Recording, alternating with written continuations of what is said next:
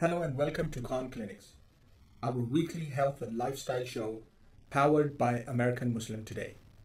In each episode, we dwell in the realms of wellness, exploring the latest trends, seek expert advice, and practical tips to help you live a happy, healthier life.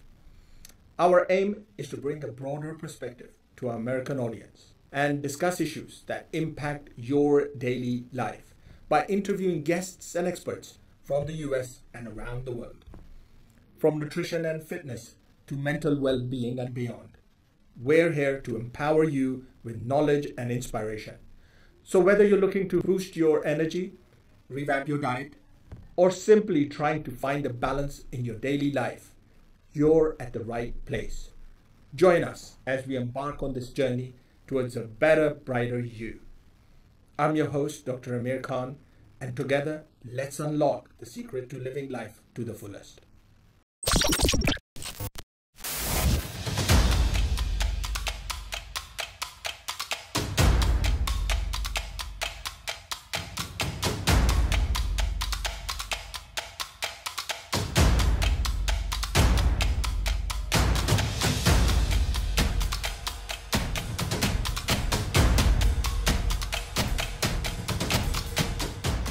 Hello and good afternoon, everyone. This is Dr. Amir Khan, and you're here for another episode of Khan Clinics, powered by American Muslim Today. Today's topic is about anemia. What are the facts? Have you been affected? Have you seen people being affected by anemia? And if you have been, what do you do? Do you understand? Is it important to know about anemia and stuff? So there's what we're going to start from. Our guest today, who's going to be talking a little bit more about anemia, is Dr. Safia Shahid. Dr. Safia Shahid is a graduate MBBS.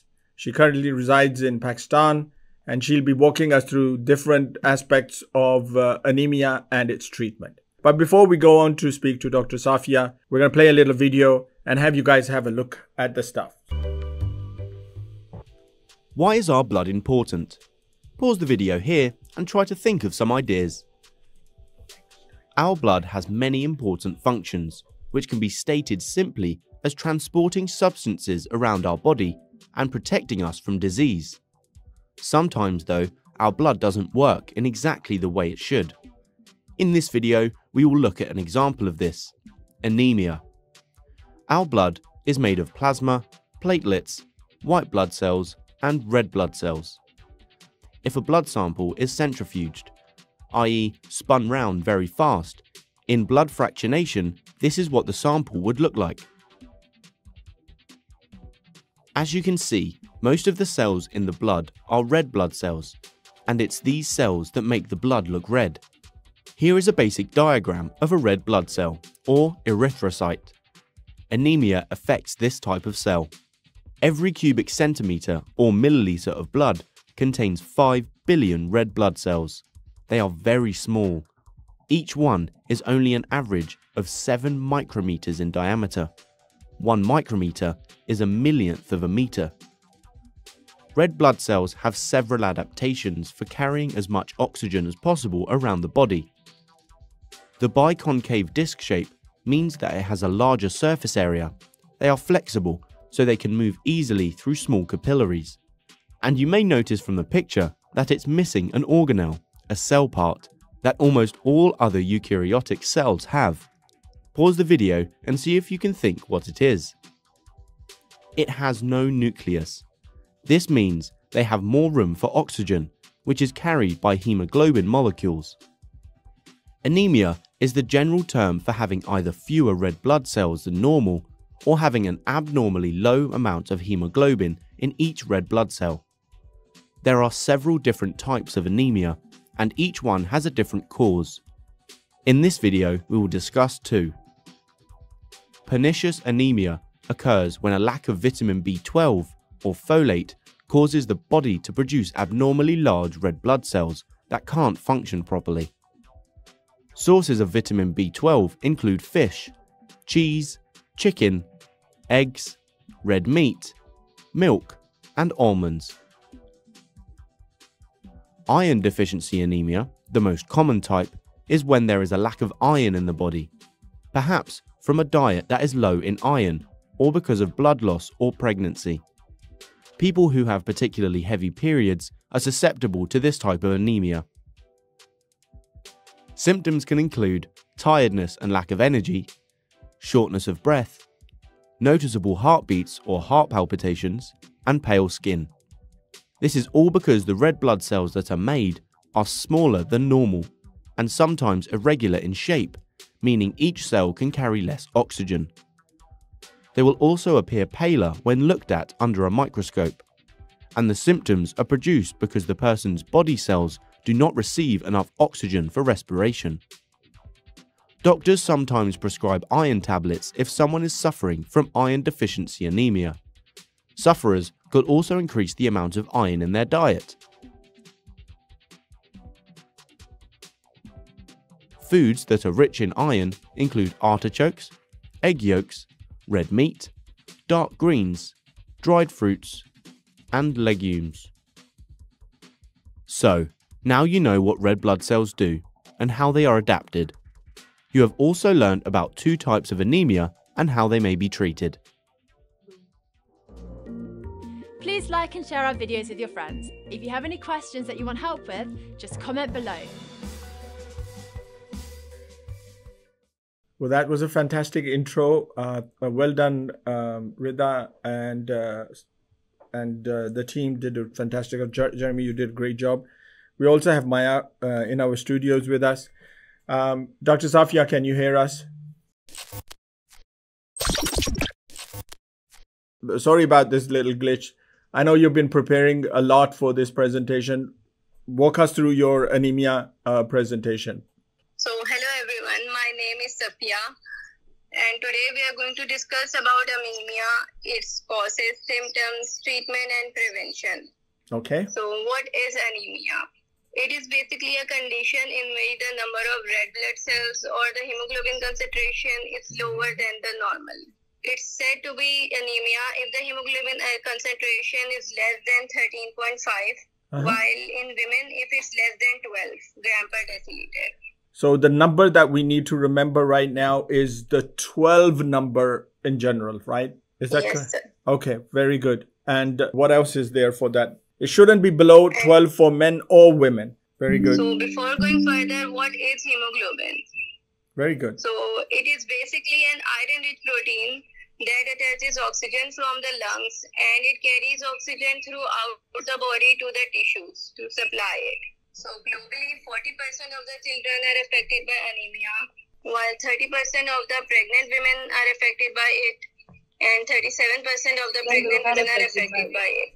So we just got to the bit where we said 2 components were important for us. Is the hemoglobin that is relevant, and then the second bit was where we know that there is an iron that is somehow attached on this hemoglobin that is relevant to us. So what have you got next, Dr. Safia? Please, that was very nice. So in the microcytic anemia, the RBCs are smaller in size, while in macrocytic anemia, the RBCs size are larger than the normal, and this is one of the way to classify anemia. So the most important way to classify is according to the causes, and the most important in it is the iron deficiency anemia. Apart from this, the vitamin B12 deficiency can also cause anemia, and the folic acid deficiency. So before we go on to the causes of anemia, Dr. Safia, if you were saying the hemoglobin is so important and that we need to maintain not only a number of hemoglobin, which is about 12 or 13, you're also saying that the shape should look right for the hemoglobin. It should look right and it should have the right amount. Does that mean we all need iron? Yes, we all need iron. Even the children, the pregnant women, men, women, and the old age too. So if we take too much iron, Maya, that could be a problem. But definitely if we take too little iron, that has sort of like a direct effect, on the number of the cells that are there, But secondly, Dr. Safia is saying mentioned about a volume that the hemoglobin has to maintain. And is there a number on how much iron you need? It's about 10 to 15 milligrams a day. That's absolutely right. All right. So, Dr. Safia, please do follow up on that and explain it to us. What are the different causes? And I just wanted to put that in so we're clear going forward. Yes. Apart from this iron deficiency anemia, the heavy menstruation can lead to the anemia as well because of the excessive blood loss. And Perfect. plus that the infections, especially the worm infestations in the children, because it impairs with the nutrient absorption, that can lead to anemia as well. Infections include the prolonged infections, the chronic one, which include tuberculosis, HIV, and the parasitic infections, which include schistosomiasis and ascariasis, because they basically reside in the intestine and they impair with the absorption of the iron in the intestine. So obviously iron cannot enter into the body to make the hemoglobin. In addition to that, there is the vitamin B12, which is needed which is also needed along with iron for the production of RBCs, and its deficiency lead to vitamin B12 deficiency anemia. Oh, very, very important. Dr. Safia, do explain us a little bit more of that. You've just brought up a very important vitamin. So basically, vitamin B12 is absorbed through the intestine, and vitamin B12 is mainly needed for the DNA production in the RBCs. So if it's deficient, then RBCs cannot form in the proper shape, and it leads to the anemia. So in adults, 2.4 to 3 microgram is needed of folate of B12.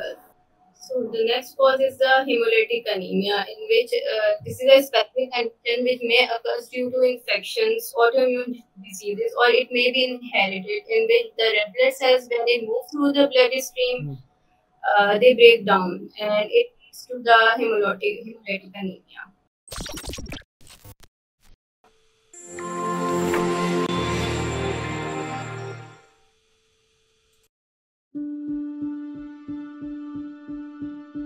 Anemia is extremely common, affecting nearly 1/4 of the world's population. Depending on the severity of the anemia, oftentimes some may not show any symptoms in the early stages. But for some with existing conditions, they can present with more serious signs and symptoms. Women of all ages are at special risk for iron deficiency. Children need extra iron during growth spurts. Females of childbearing age lose blood during menstruation, with some losing much more than average, which is often referred to as heavy menstrual bleeding or abnormal uterine bleeding. Pregnancy also increases the woman's iron demands. Iron deficiency anemia can have serious adverse health consequences for the mother and child. Other conditions may cause bleeding, such as uterine fibroids, gastrointestinal bleeding, and ulcers.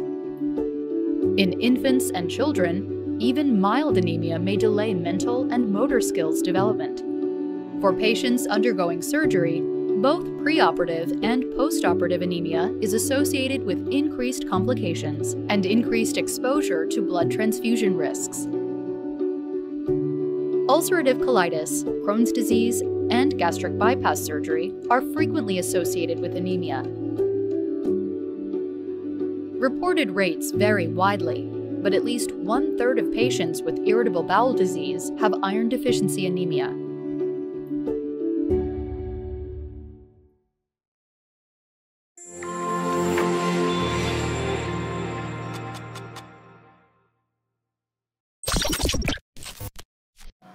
Dr. Safia, did you see that? That was fantastic, because I think you've covered most of the things from that presentation. I think you're going to bring home a very good message for everyone.